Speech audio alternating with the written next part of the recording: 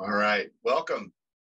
On behalf of the Mayo Clinic School of Continuous Professional Development, I'd like to welcome you to Mayo Clinic's COVID-19 live webinar series. I'm Dr. William Palmer, Associate Dean of the school, and your host for today's webinar entitled Updates on COVID-19 Variants of Concern, Vaccines, and Long Haulers. This webinar is accredited for one AMA PRA Category 1 credit, and a record of attendance will be provided for all other healthcare professionals. This webinar is supported by an educational grant from Pfizer. Here are the associated disclosures for this activity.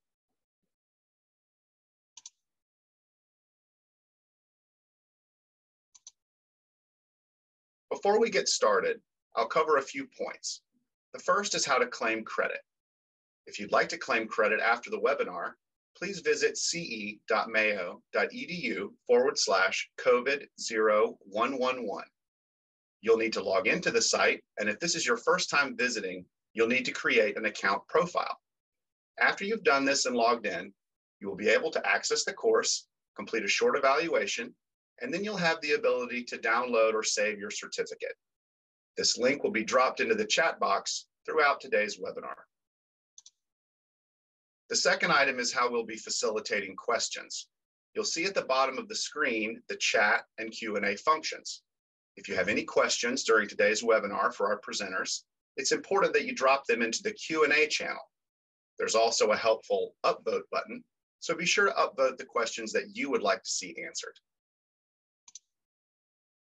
Here are today's learning objectives, which will be covered throughout the webinar. Review variants of concern in the US and globally, including Omicron, compare the Delta and Omicron variants and transmissibility, infectivity, and clinical manifestations, update the effectiveness of the COVID vaccines against Omicron variant, review prevalence, clinical presentation, and distinguish characteristics of long haulers of COVID, and update the management of long-term complications of COVID. With that, I'd like to introduce today's moderator, our own Dr. Claudia Libertin. Dr. Libertin is an infectious disease specialist, certified physician executive, and licensed professional coach. As professor of medicine with over 100 peer-reviewed publications, she has led the COVID service and multiple clinical research trials at Mayo Clinic in Florida. She graduated from the University of Toledo Medical School and completed internal medicine, infectious disease, and medical microbiology training at Mayo Clinic in Rochester. So with that, I'd like to turn things over to Dr. Libertin to introduce today's panelists. Claudia. Thank you, Dr. Palmer. And thank you everybody for being with us today on this webinar. We at Mayo Clinic first want to extend our gratitude to you for the care and dedication that you render to our patients and colleagues on a daily basis. We have fantastic presentations from two of my highly respected colleagues. The first session will be by Dr. Isabel Mira, who completed medical school in Columbia, where she completed an internal medicine residency program at the University of Antioquia. After moving to the United States, she completed a second internal medicine residency program at University Hospitals at Case Western Reserve University in Cleveland, Ohio. A pulmonary and critical care fellowship followed, which she completed at the Cleveland Clinic in Ohio. She then became one of our colleagues here as a consultant at Mayo Clinic, Florida from 2012 to 2020, where she was co-director of the Pulmonary Rheumatology Clinic and created our Interstitial Lung Disease program.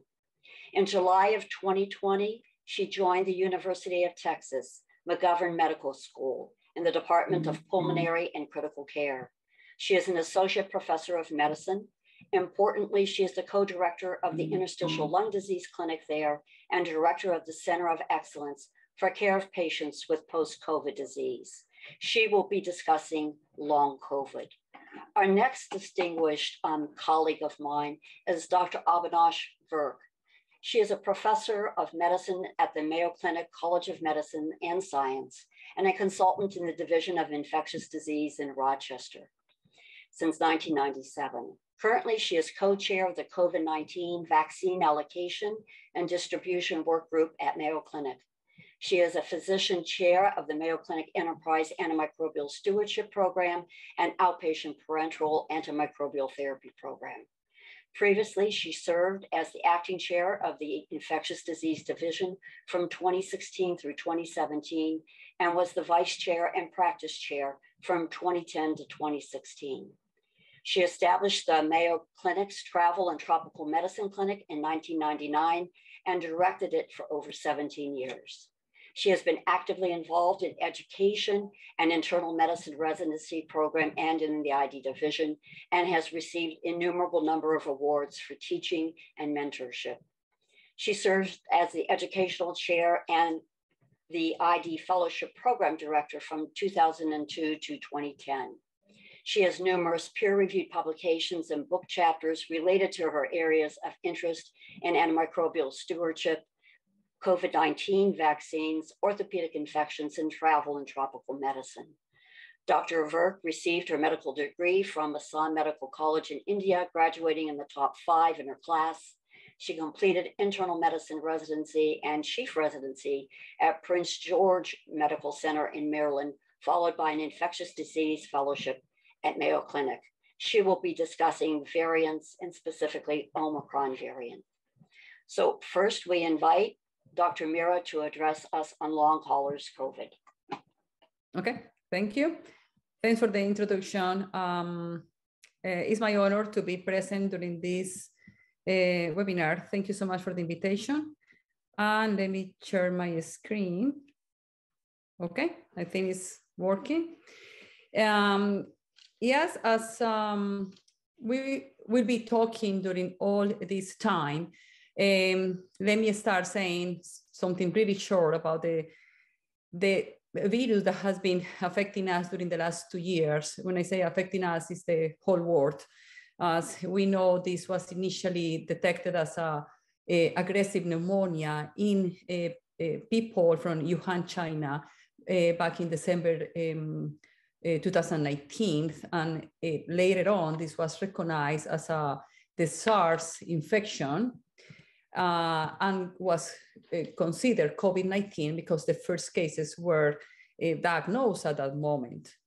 Since then, these statistics are changing and unfortunately increasing the number of deaths and affected people. But this is, at this point, about 6 million of deaths in the whole world. But I want to concentrate with our country. This, when I initially created or worked on this presentation a couple of months ago, these were the statistics. We have 45 million of cases, deaths about 700,000, and then this amount of people recovered. So the last statistics are showing increased numbers. Now the deaths are almost 900,000, and then we have about 42 million people recovering. So that is the people or the thing I'm going to talk during these 20 minutes is what is going on or what will happen basically with the people that have recovered from COVID.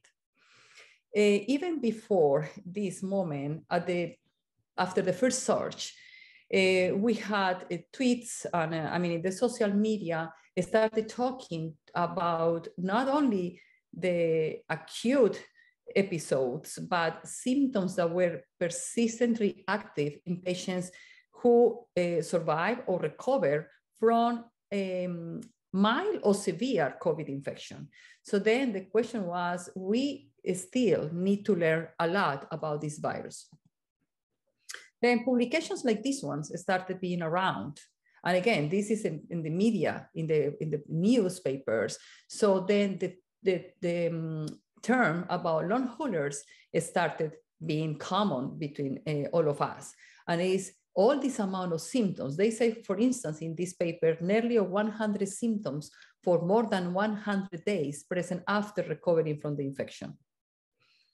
So I call this conference the Heritage of COVID-19, and I will summarize in this way. So first, definition of post-COVID syndrome. Then how we classify the post-COVID syndrome. What pathophysiology has been recognized so far? Which ones are the main risk factors? Which ones are the clinical manifestations? And I will be a little bit concentrated on the chronic lung manifestation, the post-COVID ILD or lung fibrosis or post-chronic lung disease. First, the definition. There are different names, but we refer to the same thing. It's post-COVID syndrome, long COVID, post-acute COVID syndrome, or the long haulers. The time is still we discuss exactly when to define acute and since what moment we say this is a chronic COVID process. The acute post-COVID are symptoms present in the first weeks. Which ones are those first weeks? Especially the first 4 to 8 weeks. This period of time between the 8 to 12 weeks is probably naturally clear, but if symptoms are persistent after 12 weeks, basically 3 months after recovery, is when we consider the case as a chronic COVID syndrome. Now, patients who are hospitalized and are hospitalized for a long time means more than 3 weeks, we consider more than 12 weeks, we consider that passing that time, even they are still at the hospital or recovering, they'll tag, all these, they're considered chronic syndrome. So this graphic is trying to summarize that. Short COVID is patient that has symptoms for less than 2-3 weeks. Post-acute COVID goes probably until 8 to 10 weeks, but chronic COVID includes those patients with past 12 weeks of symptoms. This is as well like a summarize what is happening in terms of the viral load when the patients are in this period of time. We know during these first 2 weeks, we have positive test. Then these tests start being negative, but then patients start having other manifestations, especially up to the 3 months post-infection. Which ones are the risk factors? Definitely, there is increased risk for post-COVID symptoms in patients with more severe initial disease. However, in our Center of Excellence for post-COVID patients, we have a lot of patients that have been self-referred because they were diagnosed, no hospitalized, no severe disease, but they still have some symptoms. So this varies, but in general, for most of the publications, is considered higher risk in patients with more severe initial manifestations. That is correlated with the presence of more than five symptoms at the time of the diagnosis, and as well related with the complicated cases is more common in patients with older patients with prior medical history of diabetes, hypertension, obesity, and mental illness. Now, the minority ethnic groups is question mark. This is a big debate, but definitely probably related with prior medical conditions. Some racial groups have been affected most, as we know. The risk in terms of statistics, we have about 10 to 35% of patients when they are not hospitalized, but symptoms can be persistent for patients in up to 80% of patients who require to be hospitalized at the time of the diagnosis. What is the explanation for these chronic symptoms? So there are different theories, but we say it's the direct viral toxicity. We know the stimulation of the inflammatory state. In fact, we think that this cytokine syndrome explains aggressive presentation in many cases. So we don't know how much of this still explain the chronic symptomatology. There is endothelial damage and microvascular injury that as well explain some of the manifestations of the acute setting as a hypercoagulability. The maladaptation of the angiotensin converting enzyme to pathway that we know as well has significant impact in the compromise of the lung tissue.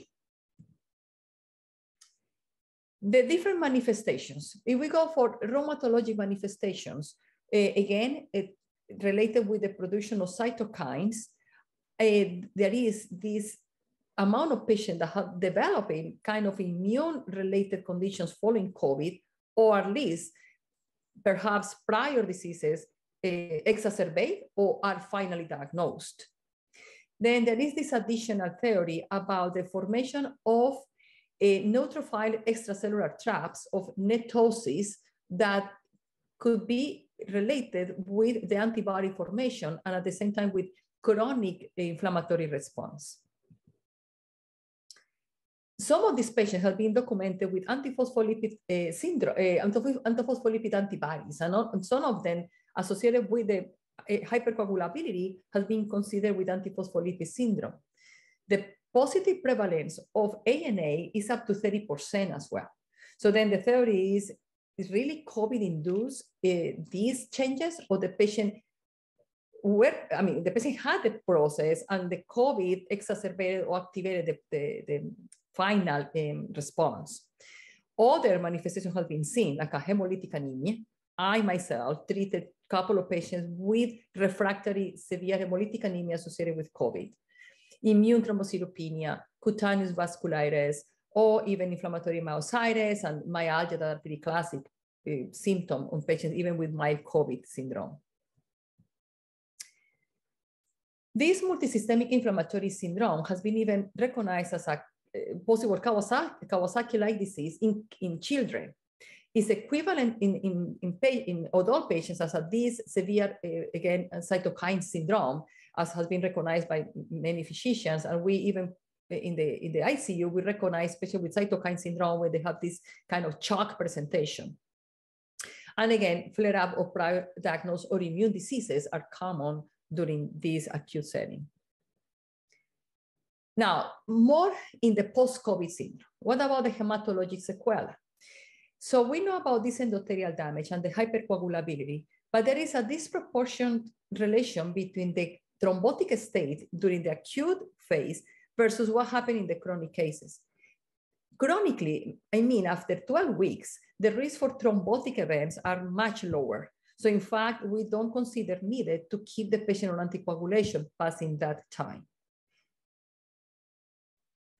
Cardiovascular sequela is very common with patients, again, after 12 weeks, still to complain of some degree of chest pain. Again, prevalence about 20%. Palpitations could be present up to 6 months following the infection. We know from cardiac MRIs done in the acute setting that the degree of possible myocarditis could be up to 60%, not clinically established or clearly diagnosed, but if we do MRI in all patients, the degree of myocarditis could be at this level, pretty high. As well, there have been increased episodes of stress-induced myopathy. Neuropsychiatric sequela is pretty common. It's probably one of the more common complaints of the patients post-COVID is fatigue. They complain of chronic malaise, still diffuse myalgias. Multiple sleep disorders have been associated or present in these patients as well. And then all this is associated with cognitive impairment. The famous term of brain fog is probably the more common thing we are seeing in patients post-COVID. And this will be linked with depression and anxiety. Given all these manifestations, and I will be honest, say that it's hard to approach these patients initially. The idea now is like to create different groups of syndromes on them. So when you initially see the patient, you can characterize what is the more important complaint of the patient, and then try to get a syndrome for the patient, and in that way you can approach better their care, her or his care. So then we can classify as a fatigue syndrome, as the name says, profound fatigue. It is important in these cases, be sure you're not missing something else. Be sure there is not any other chronic disease that can explain the symptoms. It could be more cardiorespiratory syndrome, characterized by cough, dyspnea, chest pain, the same. Be sure you're not missing another diagnosis as established heart failure or coronary syndrome or something like that. The other group is the neuropsychiatry process, a patient that complains mostly of headache, the persistent anosmia, neurocognitive difficulties, and depression. The gastrointestinal syndrome, I link this with the hepatobiliary syndrome that is, I'm pretty sure the physicians that are seeing this patient in the intensive care unit are familiarized. We have many patients with this post-cholestatic process when they stay in the ICU or in the hospital for a long time. So we see when they go out from the hospital, they still can deal with issues, especially from the cholestatic biliary process. The musculoskeletal syndrome is characterized by muscle pain, weakness, arthralgias. Be sure if the patient is post-ICU, this is not related with the myopathy associated with long ICU state.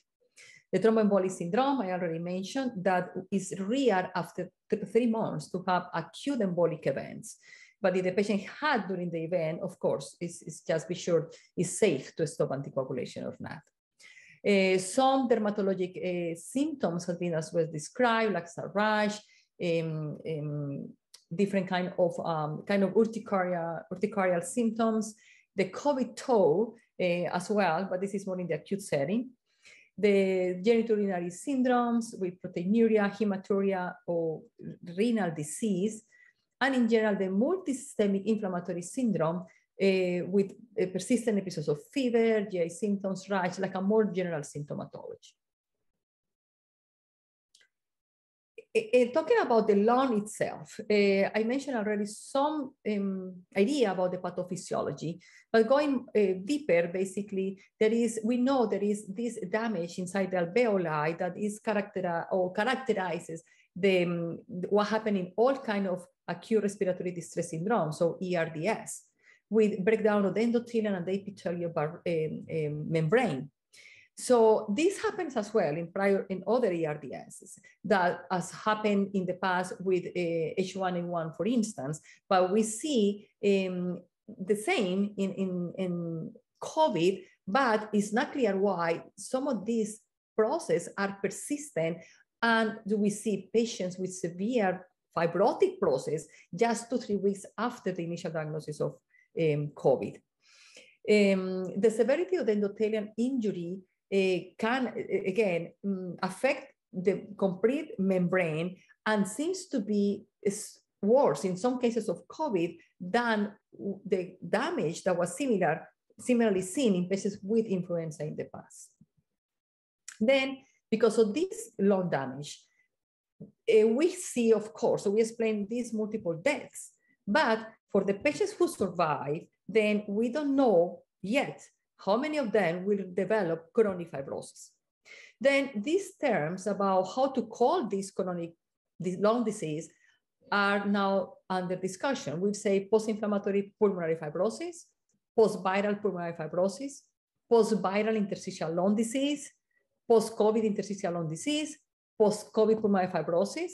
I can tell you that my fellows are asking me, Dr. Mira, really we can call ILD, post-ILD patients, post-COVID, 6 months post-COVID that are still showing abnormal findings in the CT and a normal pulmonary function test?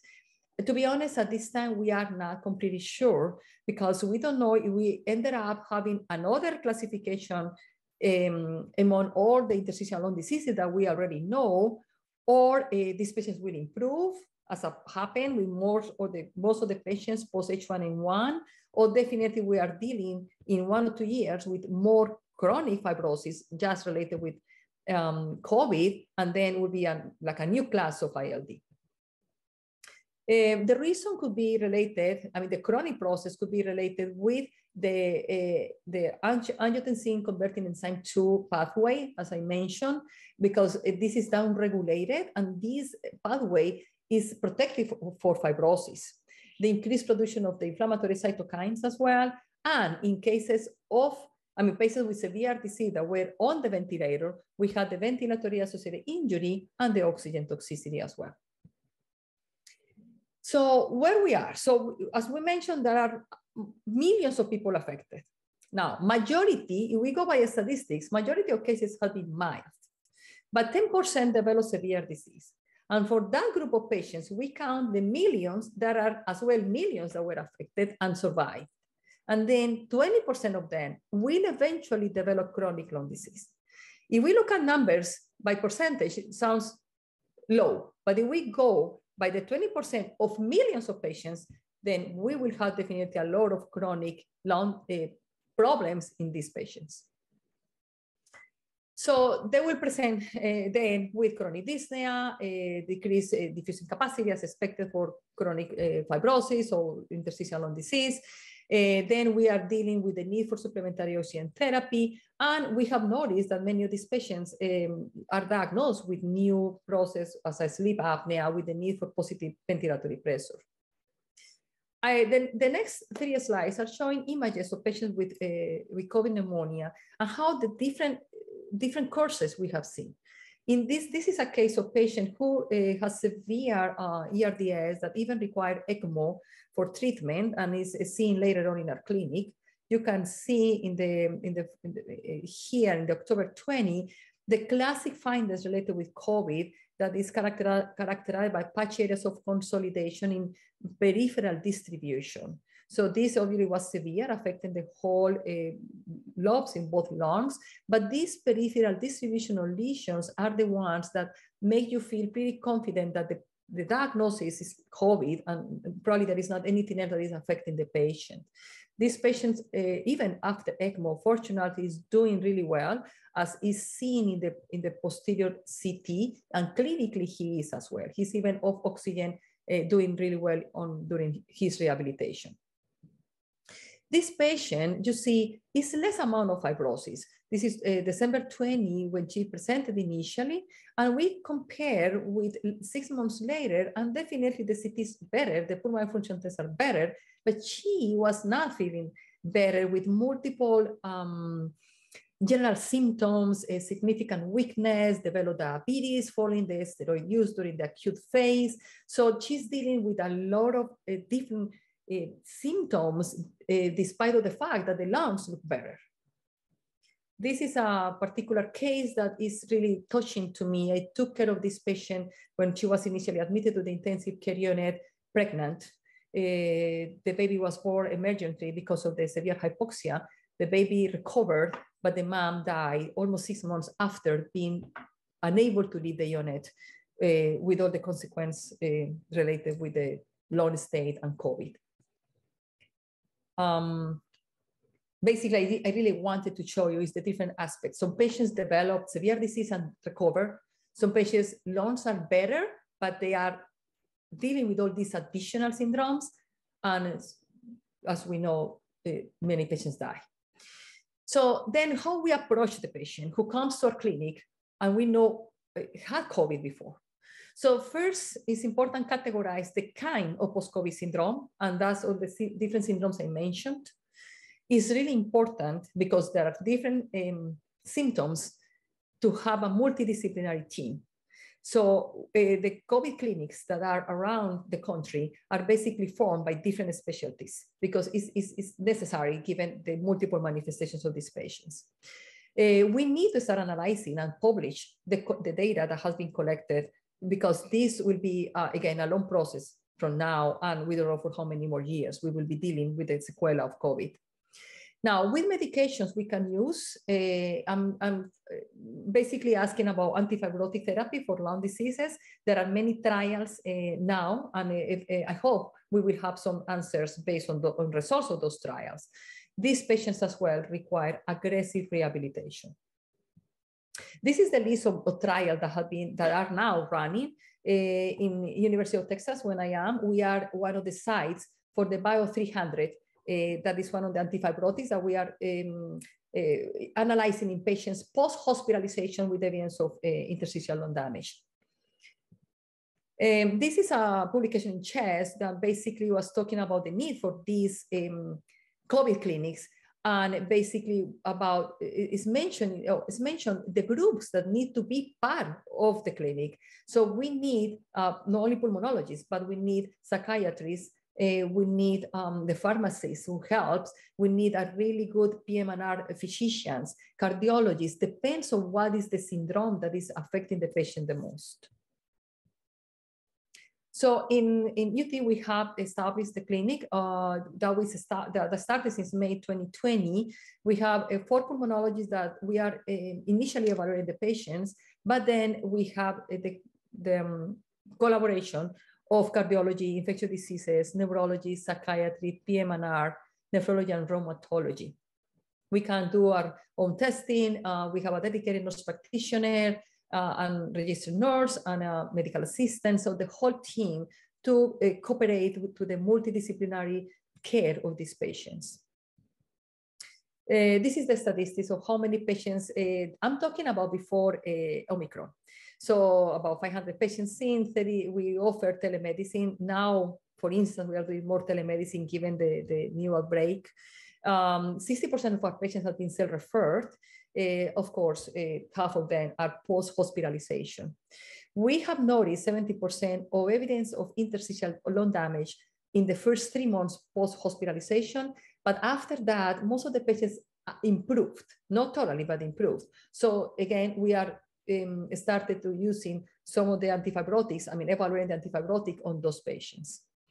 We are collecting all the data along with the group for the MD Anderson as well. So in summary, we need still to learn a lot about this virus. It's definitely an aggressive viral pneumonia. The survivors of the severe disease develop chronic symptoms in up to 80% of the cases. Majority of them improve in the first 6 months, but we have, again, a significant amount of patients still that will be treated. Interstitial lung disease is expected to develop them in many of these, especially post-hospitalization cases. We need to look for how to treat these patients and collect data to improve the care. Thank you so much. I think this, instead of say end, is to be continued. I'm pretty sure we will be talking and dealing with this disease still for a long time. Thank you so much. Good afternoon. This is Abinash Virk sharing my slides. I hope you can see them. And so as the previous speaker just said, we have much to learn. That's the same thing with just SARS-CoV-2 and all the variants. We have a lot to learn yet. So I will cover Omicron and what's next and see what we know about Omicron so far. Discuss where we are in terms of the variants, where they are globally and also in the US, and list what we know about symptoms, diagnosis, prevention, and management so far. So as we know, these cases globally, COVID-19 cases have continued to increase. This slide was made last week. You can see that it's already obsolete because the number of cases have increased both for mortality as well as overall cases. And when we look at the US, this slide again was made last week, and you can see that the cases last week, particularly since the week of Christmas, we have had a large number of new cases all over the country. And essentially at this point, 95% or more of the variants that we have in the United States is Omicron. And I'll go into the details of Omicron in a few seconds. So I just want to level set in regards to variants, because I think people do get confused about variants. And essentially, if you have the schematic of SARS-CoV-2, which has the genetic material, which includes the gene for the S protein and the receptor binding protein, and also has a nucleocapsid proteins, etc. It's the spike protein, as we know, which is critical for causing the infection. It's a receptor binding protein, that domain that essentially attaches to the angiotensin converting enzyme 2 and requires this special protease called temperase to essentially enter the cell. So this has been found to be critical for the pathogenicity of SARS-CoV-2. And this work came from MERS and the initial SARS. That's how we know that the spike protein is critical for this infection. What we also know is that these viruses tend to replicate really fast. They have a high yield once they replicate. And as they do that, they also have mutational abnormalities. I sort of equate that to having a photocopier and you're making 100 copies of a page, and you'll have some of them that are going to be smudged. You can work with them, you can read what you need to, but some of them are going to be really messed up. So a lot of these mutations are non-meaningful mutations and don't really impact the pathogenicity of the virus. Whereas some of them do in fact change transmissibility, pathogenicity, maybe even impact the diagnosis and treatment, but have a limited expanse globally or even in a country, such that they need to be watched, but they're not at the level where they're going to cause a global event. Variants of concern, on the other hand, have significant mutational abnormalities. And in this case, of course, we're talking about SARS-CoV-2. We're talking about mutations within the receptor binding domain and the spike protein. That these changes certainly increase transmissibility and increase pathogenicity, and may or may not have an impact on treatment and prevention. And these, when they have spread beyond just a local region, become variants of concern. And thus far, as of today, we have 5 variants of concern, and you've heard all of them: Alpha, which originally came from UK, Beta, that was isolated back in May 2020 in South Africa, Gamma, and then, of course, most recently, we've been dealing with Delta, which originally was identified in India. What we knew about these earlier variants was that Alpha did not have much impact on effectivity of vaccine or treatments, but Beta, Gamma, and Delta did show reduced effectivity against the vaccine effectiveness, as well as potentially some degree of decrease in monoclonal antibodies. Whereas what we are learning about Omicron is that it does seem to have more impact on both of those, and we'll go into more details in a second. In the US, there is also another definition called the variant of high consequence. This is when you have a variant of concern that is causing increased transmissibility, increased pathogenicity, but you're also now beginning to have impact on your healthcare system, such that healthcare employees are out ill and your infrastructure cannot handle the volume of patients that are coming in. So you're not able to really treat these patients, and the consequences of kind of maintaining a normal system is getting eroded. Those are variants of high consequence, and thus far, we don't have an official variant of high consequence. However, this is being reviewed. So switching over to Omicron, what we know is that, and this is from the nextstrain.org, where they're categorizing all of the variants that have been identified since the very start of the pandemic. This slide just essentially shows you the variants since January 2021 all the way through January of 2022. And what we see is that the Alpha was, pushed out as the predominant variant. Alpha took over essentially as the predominant variant since essentially middle of 2021. And it seems like now Omicron is beginning to ease Delta out essentially globally, and we'll have to see, how high and what the caseload is going to be. What I want to show you is that from the very beginning of the pandemic, these individual variants have added mutations over time. And if you look at the left, the y-axis shows you the increasing number of mutations, and the x-axis is time. And what you're seeing here is that over time, every virus that we are identifying, whether it's a variant of concern, et cetera, is accumulating more and more mutations. For example, this is a slide from the World Health Organization. What you see here is that the mutations are shown in these different rectangles. What you see here is that between Alpha and Omicron, which is shown here in the dashed line, there's a significant increase in the number of mutations. Some of these mutations, for example, the D614, is in all of them. And this was one of the early ones that was associated with increased transmissibility. And more recently, the E484 is associated with some resistance to antibodies and treatment. So, so we know that these mutations are going to have some impact on transmissibility, treatment response, and we will have to learn more about these variants. So what do we know about the transmissibility of Omicron? So based on the mutations that we see within Omicron, these have increased ACE2 binding and are known to potentially increase transmission.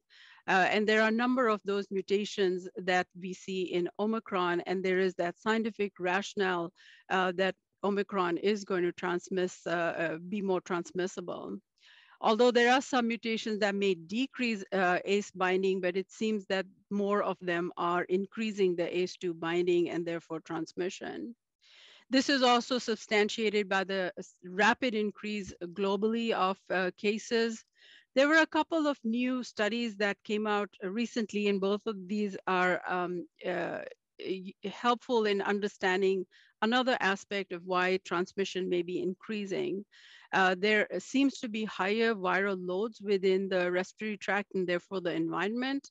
And also there may be some possible change in the transmission pattern in terms of being more aerosolized as opposed to just droplet like we knew for the previous variants. And this is one study that came out of Hong Kong that showed that depending on how the doors across the hall in a hotel were open, there was risk of infection in the room across the hall, and it's not really possible with droplet, but more so with aerosolization.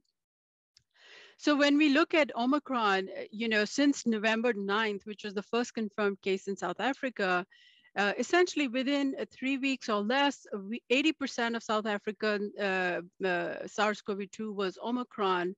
And on November 26th, it was declared as the variant of concern. And by then, a number of countries already had it. In the US, we had the first travel-associated case on December 1st. And on December 2nd, we had the first case that was not associated with international travel. This was an individual that had traveled only to New York City, indicating that Omicron was already here in the United States. And when you compare the Delta versus Omicron, the 0 to 95, not the 0 to 60 as a car, but a 0 to 95% proportion of the infections in the country, in the United States, what we saw was that Delta took about 12 weeks for it to go from 0 to 95%. But when we look at Omicron, it only took 6 weeks for it to become 95% of infections in the United States. And so it's no surprise that a number of countries already have Omicron present. Many of them are reporting rapid increases, and some may not have detected Omicron specifically, but need to be continued under monitoring. In terms of diagnosis, I think it's important to take home that the PCR test that we have will diagnose Omicron very easily. There are some tests that may have decreased sensitivity, and those have been identified and pulled off the clinical use, at least in the United States. In terms of the antigen tests, because of the mutations that are present in the spike protein, there is a possibility that some of the antigen tests will have lower sensitivity. That lower sensitivity is more likely to occur when the viral load is low. So example, when the symptoms are either asymptomatic or early part of the syndrome where the viral load may be low, and therefore you can have false negative testing. If antigen is being used to identify infection, then recommendation is to repeat that antigen test in about 24 to 48 hours. So the way I kind of look at the antigen test is that if it's positive, it's great. It tells you that you have COVID, or tells us as a provider that the patient has COVID. It's very specific and you can rely on that result. If it's negative and there has been a known exposure, or there's concern that somebody may have Omicron and it's negative, then there is repeat testing required, whether it's the antigen or it's the PCR, to confirm whether somebody has Omicron. Some of the antigen tests have been identified to have possibly slightly higher sensitivity compared to others. Currently in the US, there are 43 EUA antigen tests that are approved, but a few are possibly better than others. What about symptoms? The symptoms range, this is a very illustrative case. This is one of the index cases that we had in the US.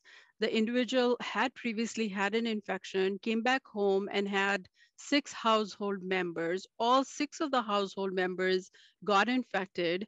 2 of them had never had an infection before, so this was the first infection. But the other 4 had had prior infection, and 1 of them had had a vaccination as well. So in what this study looked at was time to symptoms in the secondary cases, and the onset of symptoms was 73 hours. So the range was 33 to 75 hours.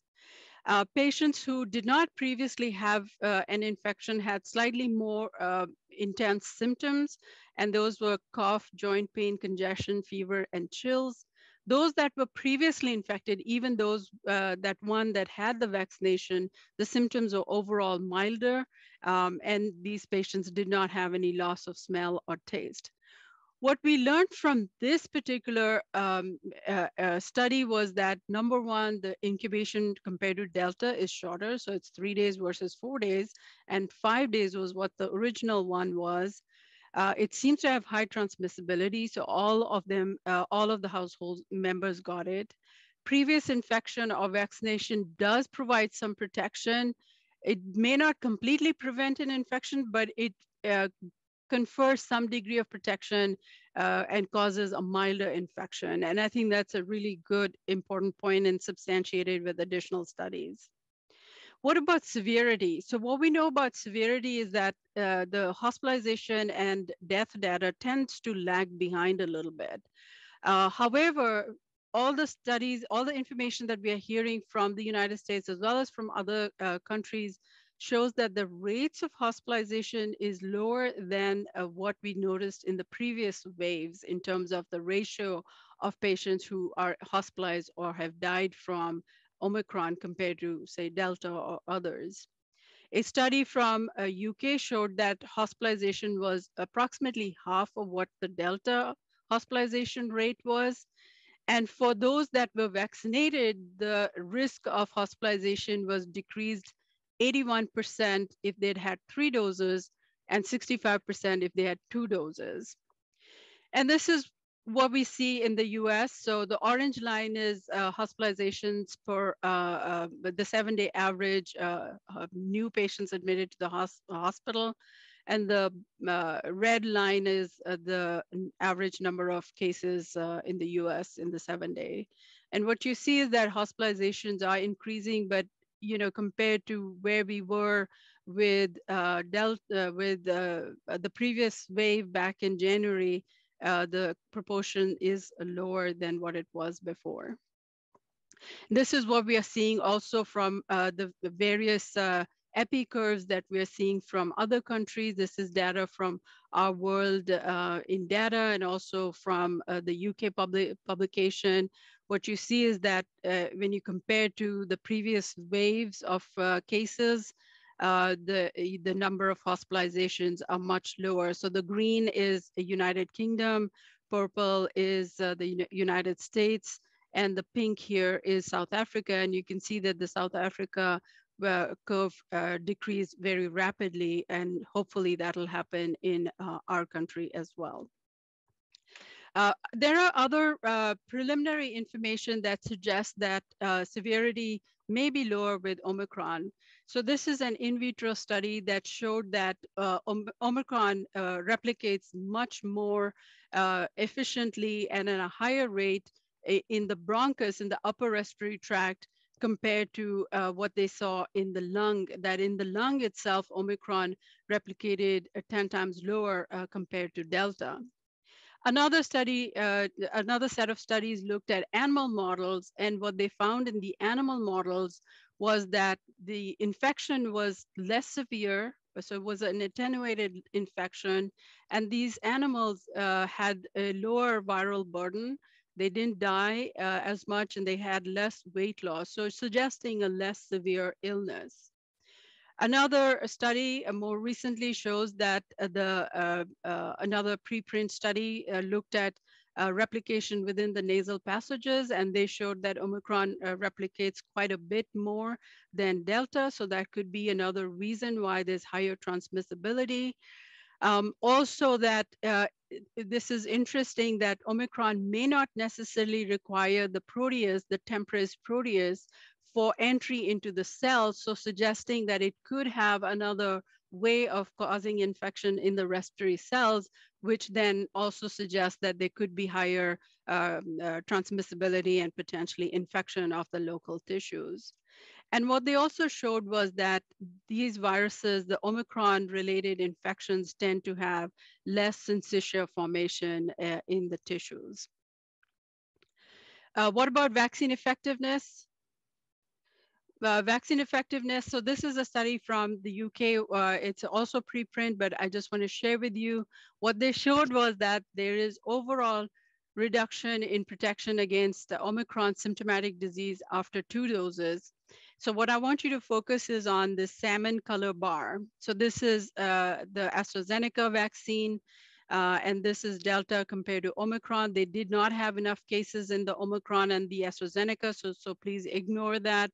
But basically what they showed was for Delta and AstraZeneca, it was only about 48% vaccine effectiveness in about 15 to 19 weeks. But when you compare Pfizer, so Pfizer was at 72% at that 15 to 92% for Delta. However, the vaccine effectiveness was only about 34% at that same time interval. They compared these patients to those that had boosters. So they looked at those that had the booster, and they showed that the booster substantially increased the vaccine effectiveness, both for the AstraZeneca vaccine and also for the Omicron, although the Omicron booster vaccine effectiveness was a little bit lower than it was for Delta, but it was 75% effective.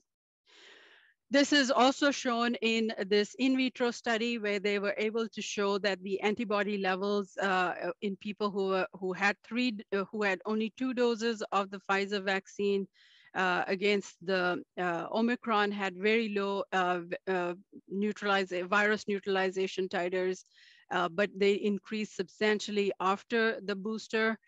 And even in patients who had an infection before, when they got a booster, that low virus neutralization really improved quite a bit after the booster that they received. So what this really shows is that prior infection is not going to protect enough in terms of prevention of infection, but the booster, even in vaccinated primary 2-dose vaccination or a prior infected person, would improve protection. Another similar study that looked at neutralization assay. This is green lines are those that had 2 doses of the Pfizer vaccine plus prior infection. Although compared to the original strain, Omicron virus neutralization is lower, significantly lower, but it was much better than if somebody just had 2 doses of the Pfizer vaccine. So again, giving you some evidence that another dose or an infection is going to help in addition to the 2 doses as the primary. Similar studies have, as this is all press release that we have seen from Moderna and Pfizer that have indicated substantial increases in neutralizing antibodies.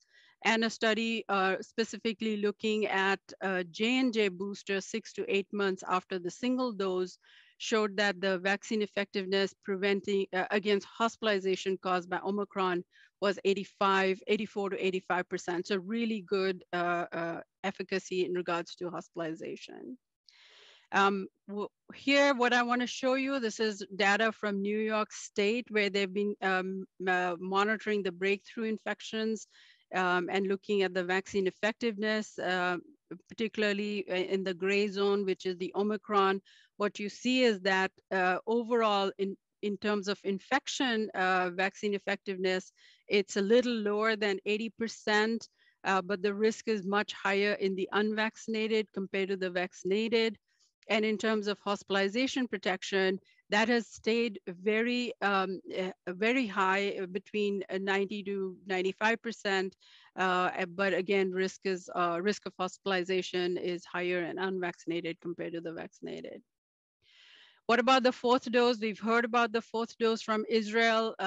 You know, I think this is something that we are going to yet learn more about.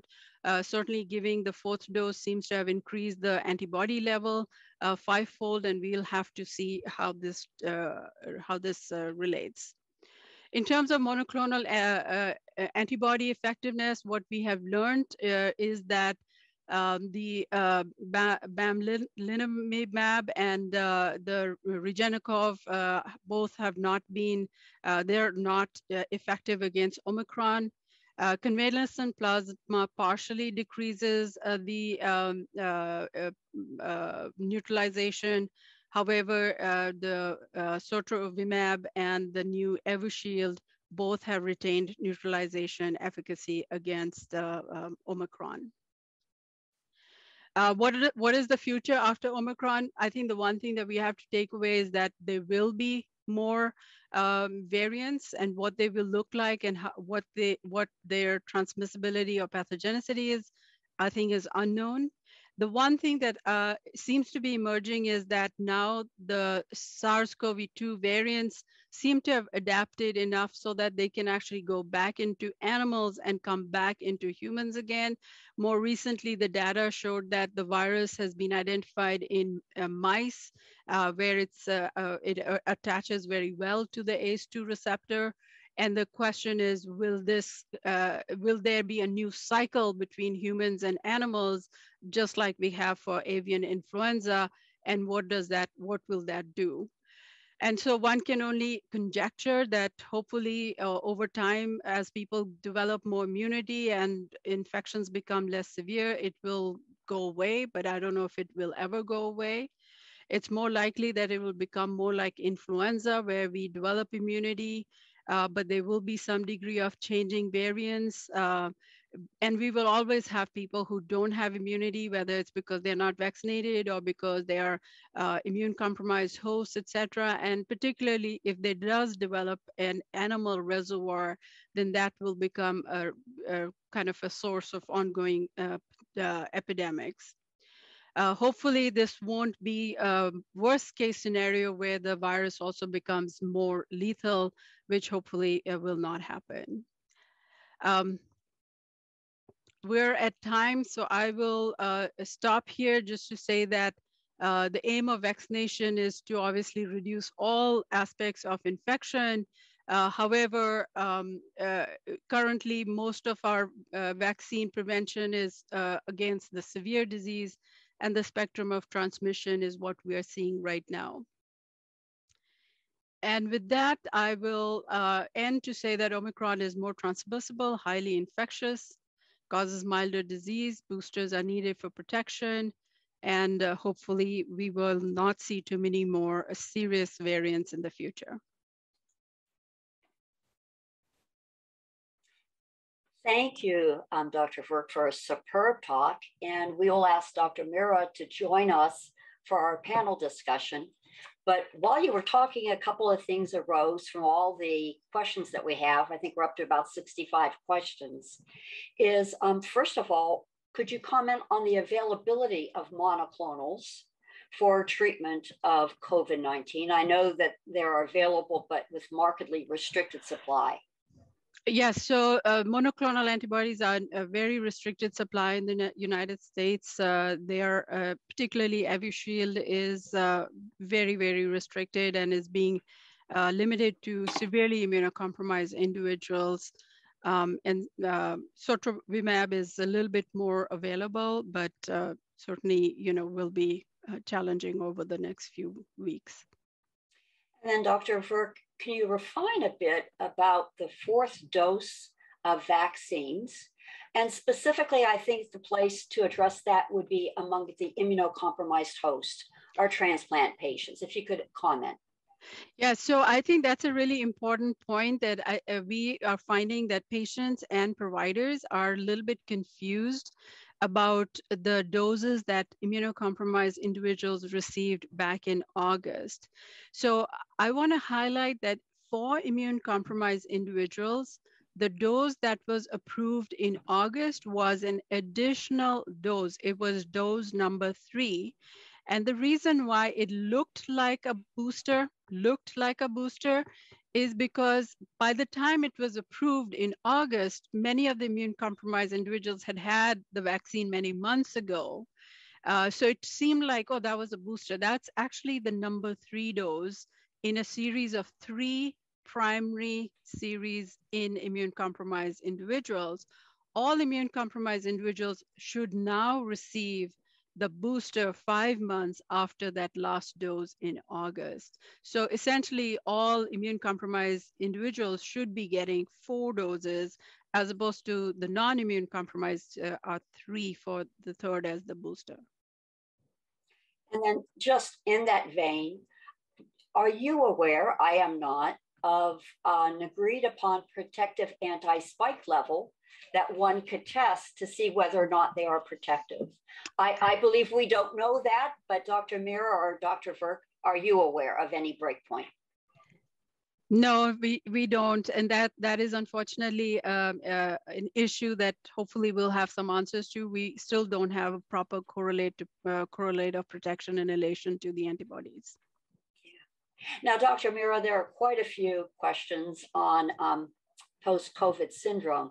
2 of them were, 1, how do you separate steroid withdrawal from those individuals who are hospitalized and are having post-ICU syndromes and then possibly steroid withdrawal involvement? And then another question was, could you refine a bit if you have any characteristics that you use in your designation medical center for antifibrotic agents? Okay. Yeah, I was answering some of the questions and I was ready to answer that one in regards to steroids. I mean, it's one of the more important differential diagnoses. So first, for the physicians that have been taking care of these patients, so in general, trying to prevent that, we should not use steroids more than 10 days on these patients first.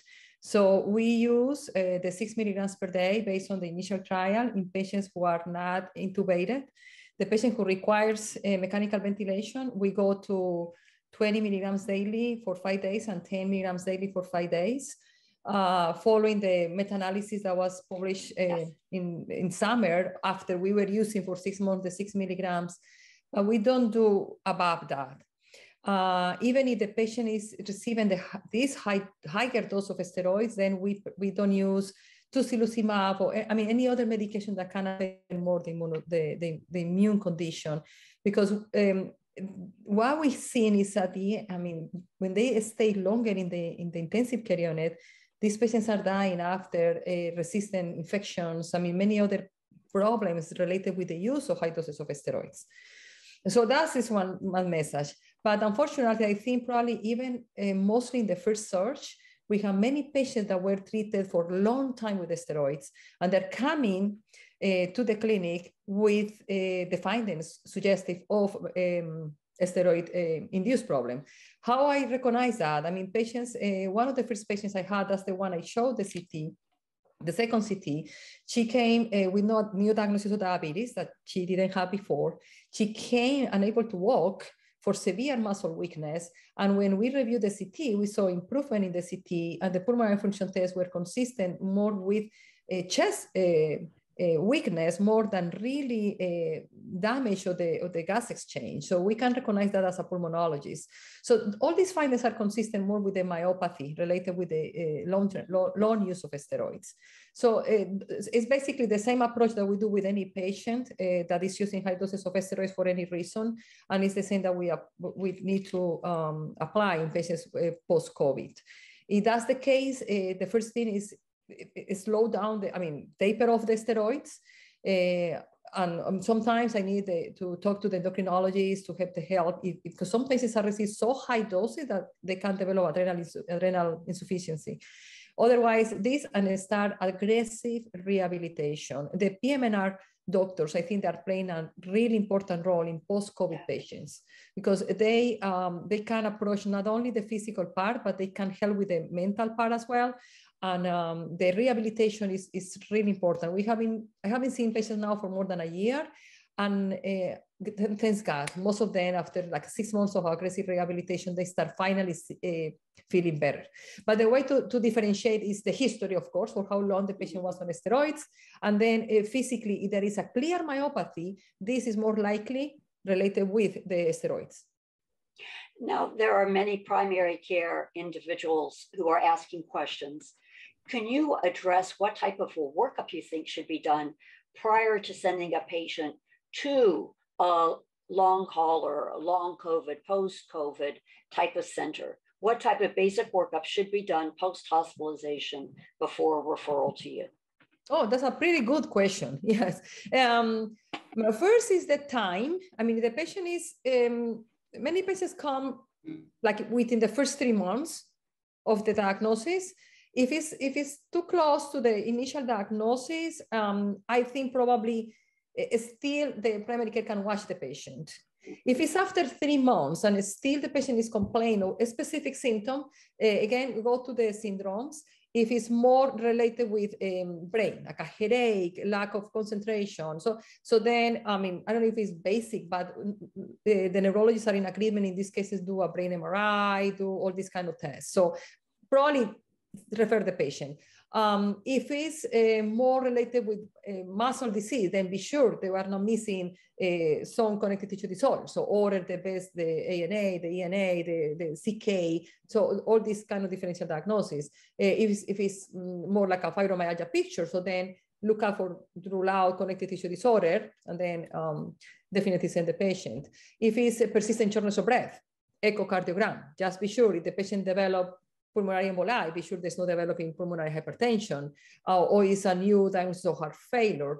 I will do always pulmonary function tests, and if it's possible, a chest CT, just to see if there is definitely establishment of chronic lung disease. That would be like, those are the more common symptoms, but I will say mostly is the period of time.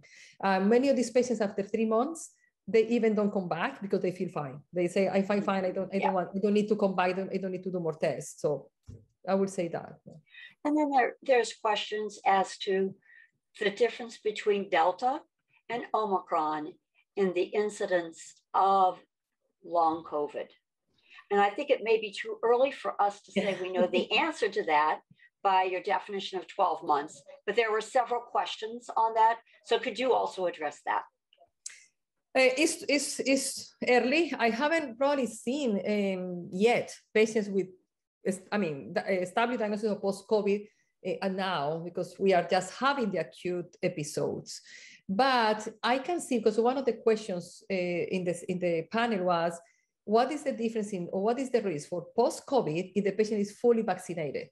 Because now we have many of the medical, the health system providers are having positive tests or positive or sick, and we are full vaccinated. In my institution, for instance, we cannot work if we are not full vaccinated. So there is no option.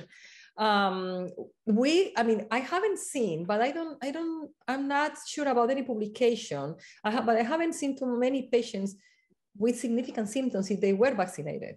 But there was a publication that showed a lower risk of post-COVID infection in vaccinated individuals. And I think the other thing I would suggest is that I agree with Dr. Mira that it's too early for us to really know about the post-COVID and Omicron, but we also know that post-COVID is a little bit more common in patients who had severe COVID.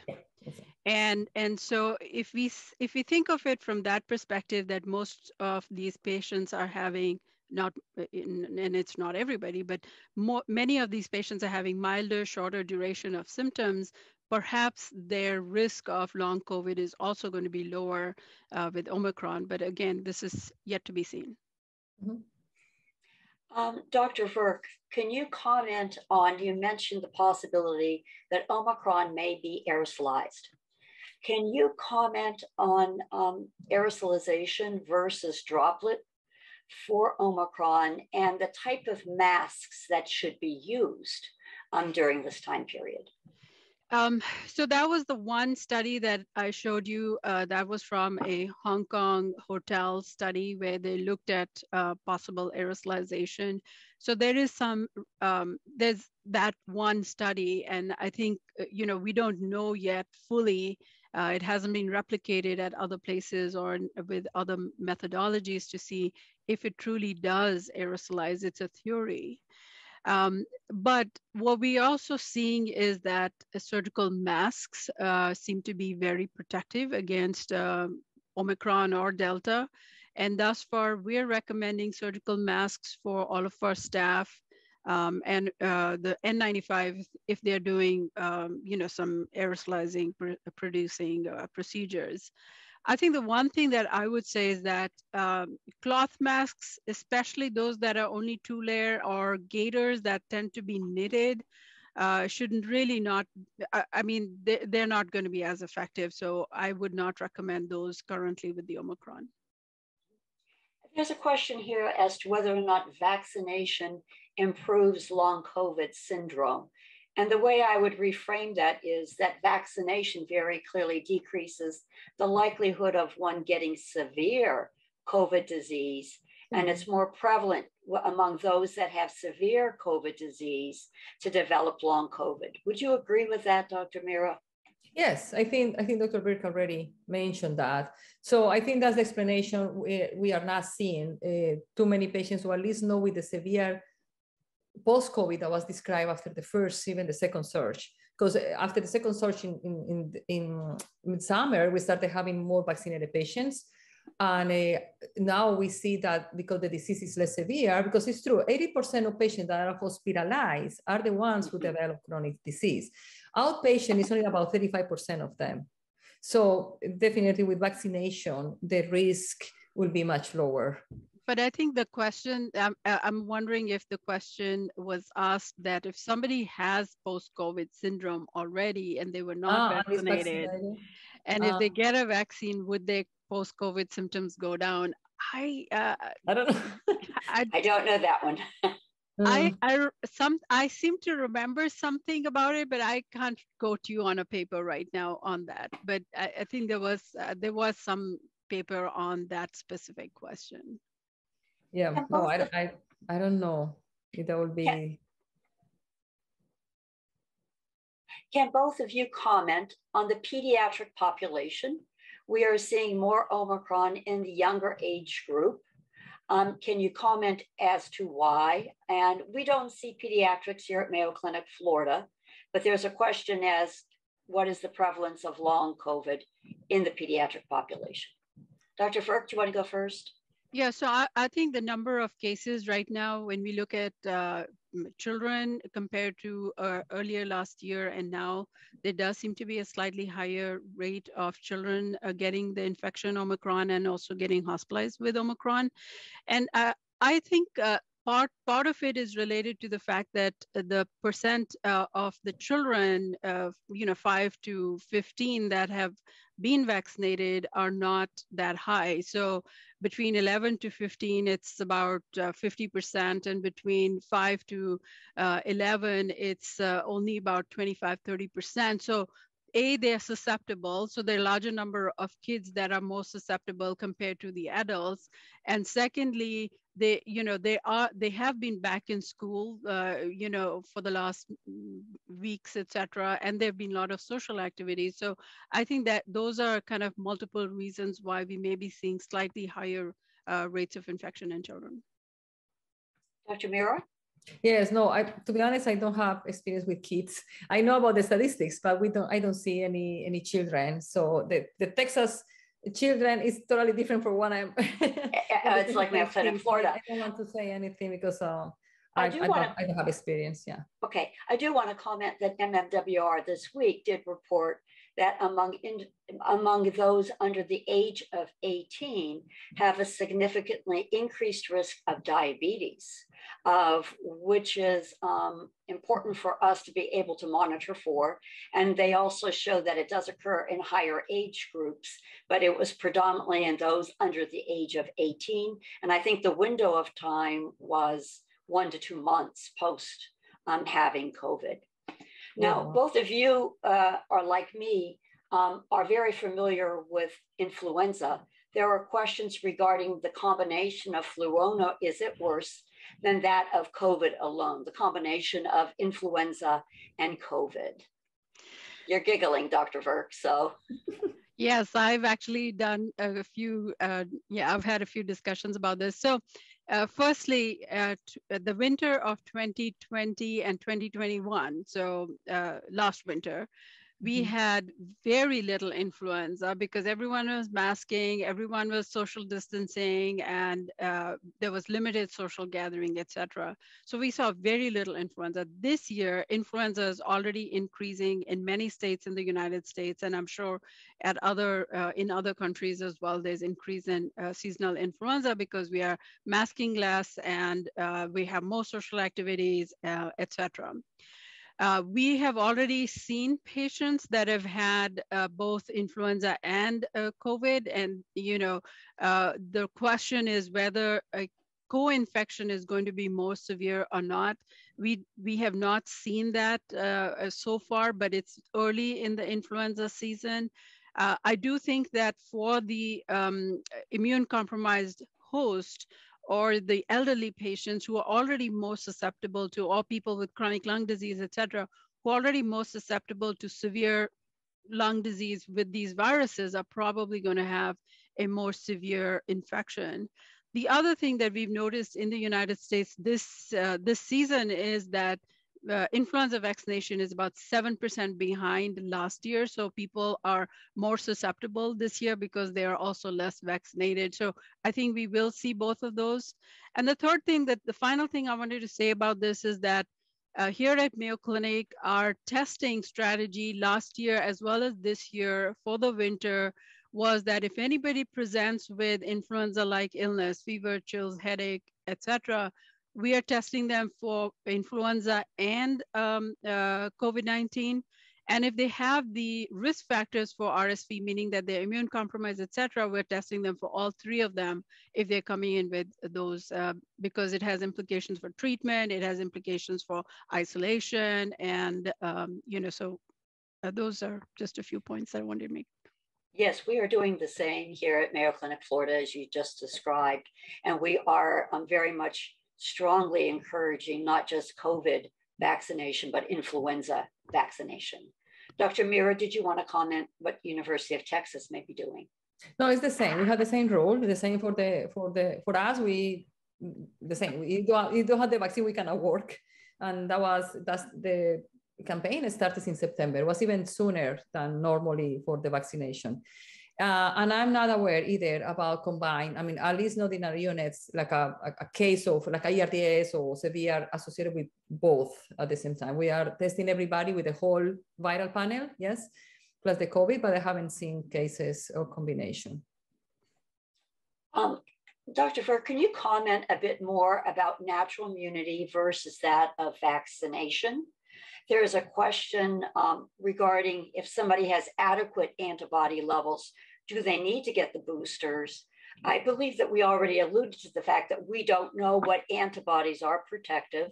And I would be recommending that they do get, quote, the booster, or if they are immunocompromised, they've completed the 3rd dose series. But maybe you could reiterate that to avoid any confusion that may still exist. Right. So, well, as I showed in the slides, that especially against Omicron, just natural infection itself is not enough in terms of protection. And we also know that natural infection related protection does not last long term. So 3 months, maybe 6 months, but no more than that. And also based on the studies that I just showed you in terms of just the increase in the antibody levels, but also for the fact that clinically we're seeing a better protection in people who have had the 3rd dose, that infection itself alone without your boosters is not going to be enough to protect against Omicron. There's a question as, does a recipient who receives monoclonal antibody have a decreased innate antibody response because of the presence of those antibodies? You know, this is not very well studied. When the vaccines were originally approved, automatically we as in, you know, the whole country and others globally had recommended to wait 90 days before we vaccinated for the concern that there may be some interaction there. However, more recently, because also looking at the kind of the half-life of some of these medications, it is reasonable that maybe we should be doing vaccinations less than 90 days. And that's one of the reasons why CDC recently changed the recommendation that if you're giving monoclonal antibody on a kind of a prophylactic basis versus treatment basis, then you could give the vaccine a month after prophylaxis, whereas you still want to keep the 90 days after the monoclonal when it's given for treatment. And the other rationale for waiting the 90 days is that we know that the natural immunity is also going to protect people for the first 90 days. So you know, so there isn't much of a concern that if somebody had an infection that they have to wait for 90 days to get the vaccine. It's also to stress that the innate immunity or even vaccinations have more to do than just antibody levels. That involves the CD45 and T cells. And they play a very critical role involved in this. And to add to what you just said, I think there's, you know, as we know, the immune system is so complex. You know, there's the T cells, there's priming, there's, you know, long-term memory cells. There is more data that's coming out suggesting that the booster, you know, again, based on what we know from other vaccines as well, is helpful in increasing that T cell immunity as well. There's a question regarding vaccination in those individuals who have long COVID. Do you hesitate doing that, Dr. Mira? Is there any reason that you're seeing somebody that is, let's say, 90 days out post-hospitalization, meets the criteria for long COVID? Is there a reason that you would hold off giving them the influenza vaccine? No. We always recommend. We always ask respectfully if the patient wants to be vaccinated, because, you know, still some patients don't want, but we always encourage them for vaccination for the whole, influenza and COVID. Okay.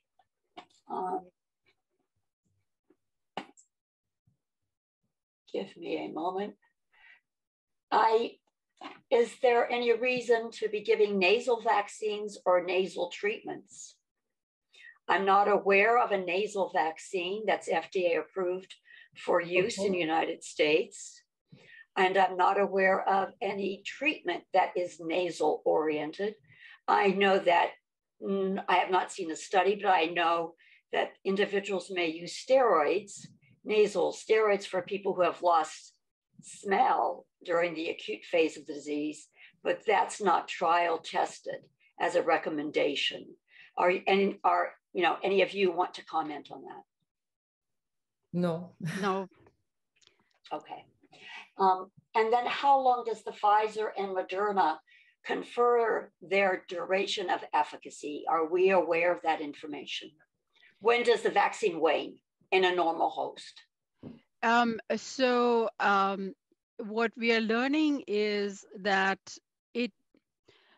when we talk about waning immunity, it is waning against protecting infection, just getting an infection, meaning mild symptoms, but it's still holding its protection against hospitalization and severe disease. That has continued. Now we are a year into the vaccination since December of 2020, that protection against hospitalization and severe disease is holding in that, 80, now with the Omicron, around 80%, 90% in that frame. And based on the previous studies that were done, including studies from here, that the about 6-7 months is when your immunity does go down. But and that's where hopefully the booster will help with the longevity of this protection as well. Dr. Mira, would you like to comment on that at all? No, totally agree. You totally agree. Okay. There's another question in regards to the pathophysiology of pulmonary long COVID and stopping anticoagulation. Could you readdress the pathophysiology and the use of anticoagulants? Yes, no, so the anticoagulation was highly used and recommended, especially in the first and the second surge. Following that, we don't have enough evidence that definitely helps with the inflammatory process, except the patient who clearly have indication for clear episode. Now, passing that event, when the patient comes to our clinic after 3 months, they say that the patient required to be anticoagulated for pulmonary emboli or DVT during hospitalization. Basically, we are following the same rules for pulmonary emboli. Like it was provoked emboli associated with the disease, 3 months of anticoagulation is considered enough. You can probably consider 6 months for some patients, but if we are considering continue the anticoagulation because of the post-COVID itself, no, there is not evidence of that. And if it's related with the risk for lung fibrosis, either. So basically, no, there is not indication that continued anticoagulation will decrease that, or they are clearly indicated. Now, the other point, and I know because even some pulmonologists have been doing that, is not only for the lung disease, but the inflammatory state, that they offer maybe low dose of aspirin or even anticoagulation. For these patients, there is no clear evidence. I never used more than 3 months when the patient were started on it after hospitalization. I don't know if Dr. Virk has any other. I agree with what you said. I'm going to give each of you 1 minute for a summation of what you want our wonderful audience to walk away with. I'll let you go first, Dr. Virk. Well, I think Omicron, unfortunately, just one of the many variants that we've had so far. I think, unfortunately, none of us can look at the crystal ball and say what the future is going to hold, except to say that we will have more variants, and hopefully they will be less severe as we go into the future, particularly if people are more and more protected with vaccination. Hopefully this will become a milder and unimportant disease. For my part, I think we don't know what else is coming. I hope it's with the incidence or the prevalence of the amount of vaccinated people, we have less chronic damage. But still, I think we need to learn how we will work with the chronic sequela related with the disease. And in general, I think all of us, we are doing a great job working against this, and we need to continue to encourage the people to get vaccinated. I agree. I want to thank both you, Dr. Virk, and Dr. Mira, for phenomenal talks. I want to thank everybody for being present with us today. And again, Mayo Clinic and all of us extend our gratitude to you for the care and dedication that you are rendering to your patients, as well as to your colleagues daily. Again, thank you, and please entertain joining us on future webinars. Thank you. Thank you. Thank you. Thank you.